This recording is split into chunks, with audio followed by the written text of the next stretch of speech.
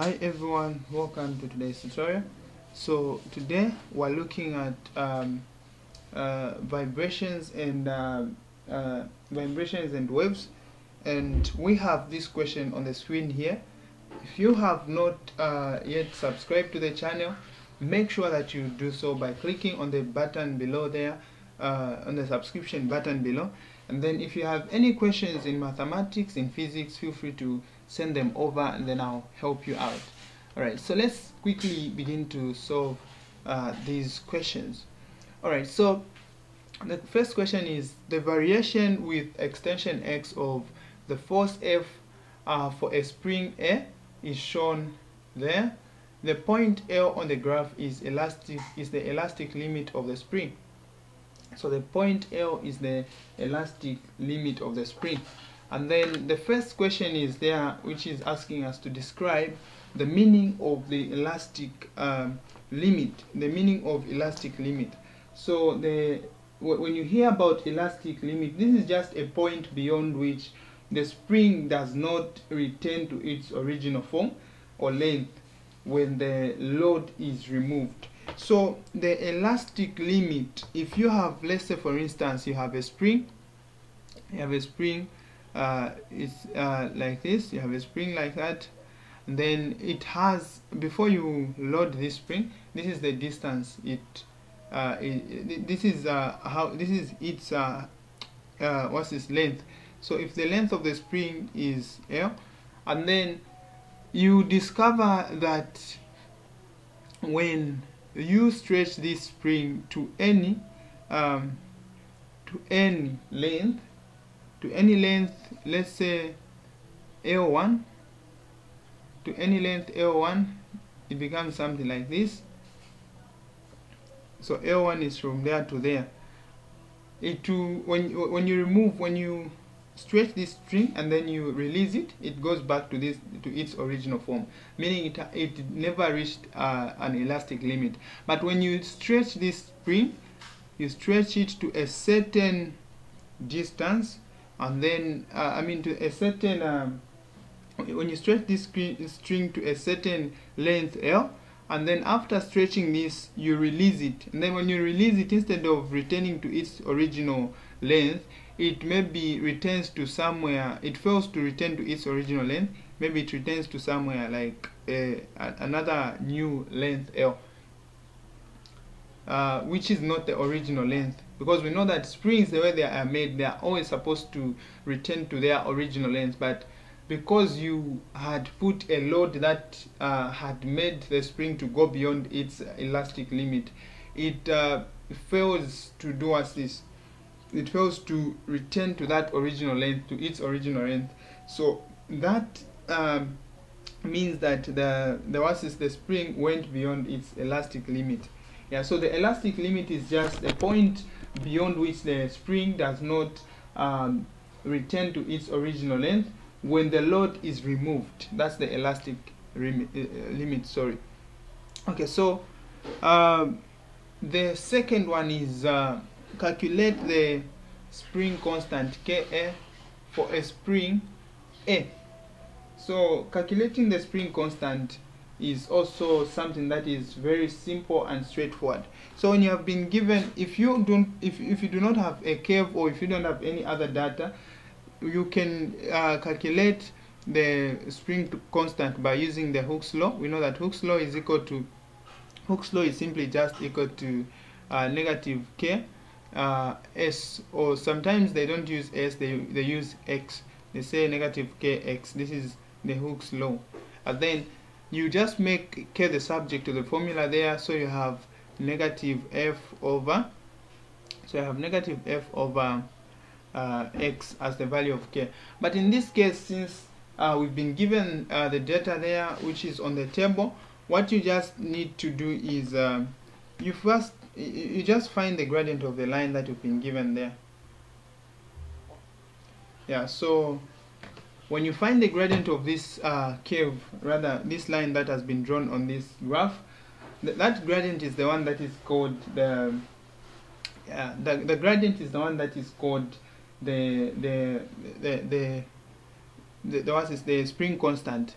So we know to say m, which is the gradient, is the one that we're going to call the spring constant. And how are we going to find this gradient? We know to say the value of k is found by f over x. So in this case, we know to say f is in the y and then x is in the x, and then the displacement is in the x. So to find k, by using the gradient formula, we just say f1 minus f2 over x1 minus x2. Or if you want, you can switch them. You say k is equal to f2 minus f1 over x2 minus x1. You still get the same answer. So when we go on this graph here, you can check, we can get 2 points on the graph. So the first point that we can get any point on this graph, any point on this graph. So let us get these points. So we have, let's say for instance, if I get this 2, if I get this 2, I'll go there. So if I get my x as 2, of course I'm supposed to multiply this by 10 to the power negative 2. So this would be 0.02, comma, let me see the value of f. So I'm going this side, which is just 1.6. If you count the boxes this side, this is just 1.6. And then I can also get 4.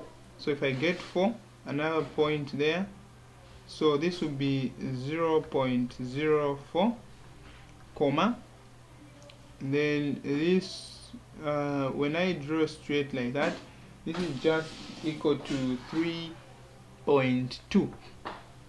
So 3.2 there. So now we place these values in the formula for gradient. So gradient is simply just equal to the spring constant, which is equal to, so we say 3.2 minus 1.6. We say this minus that over this minus that. So down there we're going to have 0.04 minus 0.02. So the spring constant will now is therefore going to give us, of course on top there we have newtons, and then down there we have meters. So this is just going to give us, when you use your calculator, you get 80 newtons per meter. So this is how you find the spring constant using the graph. So apart from that, we've also been asked to calculate the work done in extending the spring with a force 6.4 newtons. So this one is also straightforward. You just go where there's 6.4, which is somewhere there, then you go up there, then you get the point, so you get this value there, and then you divide them to get the work done, because we know that the work done is simply just the work done is simply just rather the work done is simply just equal to the area under the curve. So let me just erase everything. So when we draw a line here at 6.4, not really 6.4, when you draw at 6.4 there, so the area under this curve here is the one that we get as the work done. So the work done will simply just be equal to area. So when you look at this shape, this is a triangle, so we use half, and it's a right angled triangle, so we use half base times height. So work done is simply just going to be equal to half, then the base there is simply just 6.4, and then the height is the one that you get now from this point. You draw a straight line, you get this value there. So when you get that value, oh sorry, I've switched them. Okay, whether I switch them or not, simply just the same. So what I've gotten is the height, then the base is simply just oh sorry, this is okay. I thought I got the height. Okay, so the base is simply just 6.4, and then the height is 0.08. yeah, so this is just going to be sorry, that was an error. So I said work done is simply just the area under the curve. So work done is simply just equal to half base times height, which is just the area under the curve. So what we've been given here is the force. I thought we were given the displacement, the distance. So we've been given the force, which is 6.4. So we get 6.4 from this side, and then we go like that. Then from there we go down. So you can see we have 0.08 there. So this is when we get the area under this line, that is the work done. So work done will simply just be equal to half the base. We get 0.08. I'm multiplying this 8 times 10 to the power negative 2. Then and then this base times the height is simply just the distance from there to that point, which we've been given to be 6.4. So when you do your mathematics there, you discover that you find the answer as 0.256 joules. So 0.256 joules. So this was the work done on extending the spring with this force. So this is how you deal with graphs. Alright, so let's move on to the part B of this question. So part B is a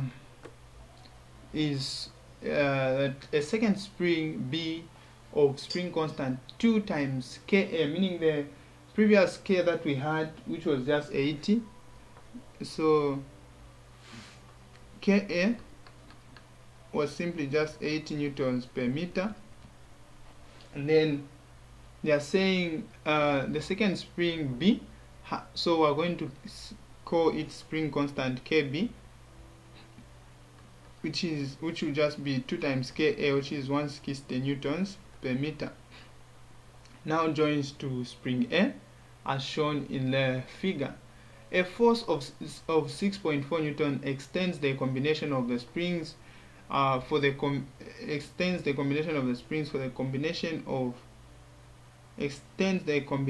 of the springs, in short. Calculate the total extension. So how do you find the total extension?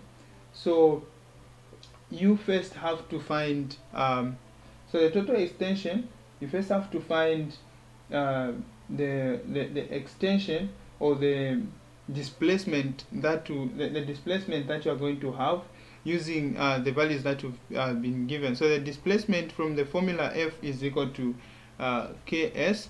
We make S the subject. This will just be F over K, which is just going to be F that has been given is 64, and then our K is simply just 80. So we first have to find the extension using this simple formula there. So when you do your calculations there, 64 divided by 80, you get 0. So 64 divided by, oh sorry, this is 6.4. The question is saying 6.4, not 64. So 6.4 divided by 80, this will give you 0.08 as the extension in meters. And then you also have to find another extension S when the extension, this was the extension before the second spring was put there. So we also have to find another extension after adding the spring. So after adding another spring, the extension becomes the same formula F over K, but in this case we're going to use K, which is 160.